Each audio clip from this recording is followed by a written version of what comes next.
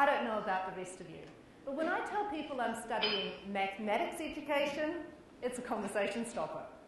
At best, and at worst, they launch into a diatribe of how horrible mathematics was. We live in a society where it seems perfectly okay to say, oh, I could never do maths. Yet we don't hear people making similar admissions about other core subject areas, such as reading. Why do people form such strongly negative reactions towards the subject of maths?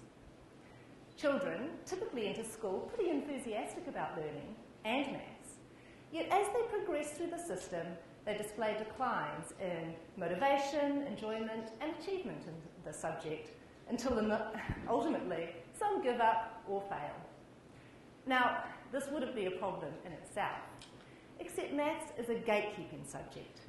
Many post-secondary programs require mathematics qualifications, and unfortunately, it's people in the marginalised groups of society who are more likely to drop maths or fail.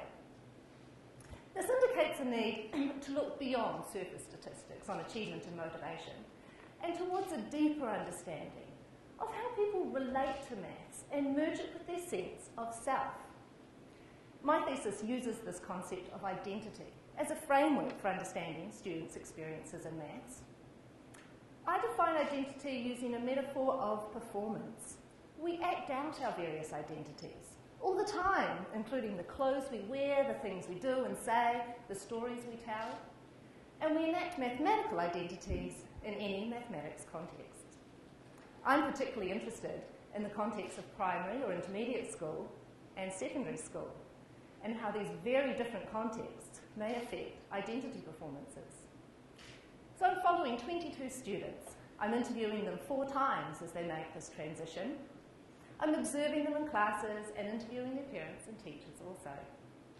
This longitudinal qualitative study design fills a need in the New Zealand research, and already interesting and illuminating stories are emerging.